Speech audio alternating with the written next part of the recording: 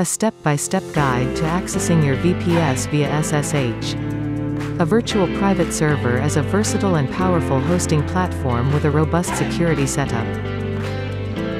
SSH or Secure Shell is a protocol that offers secure command line access to your hosting account.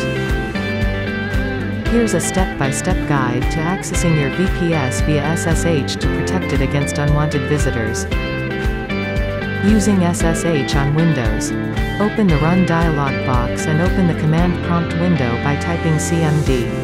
Type the following command at the command prompt: sshp7822 username at site.com. Here you must replace username with your login name and site.com with your domain name. If you're connecting for the first time, you will receive a message about the key fingerprint. Type yes and press enter.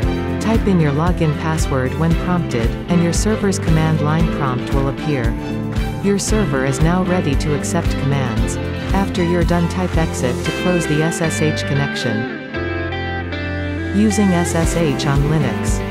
Open the terminal window by typing terminal in the search area. Enter the following command at the command prompt: sshp7822 username at site.com. Be sure to replace username with your login name and site.com with your site name. Make sure that you close the SSH connection by typing exit at the command prompt. Your server is now ready to receive commands.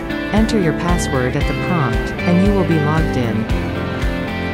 HostGator's VPS hosting grants full root access along with an integrated cPanel for tighter control. Supercharge your website with cutting-edge server hardware, top-of-the-line network and guaranteed resources.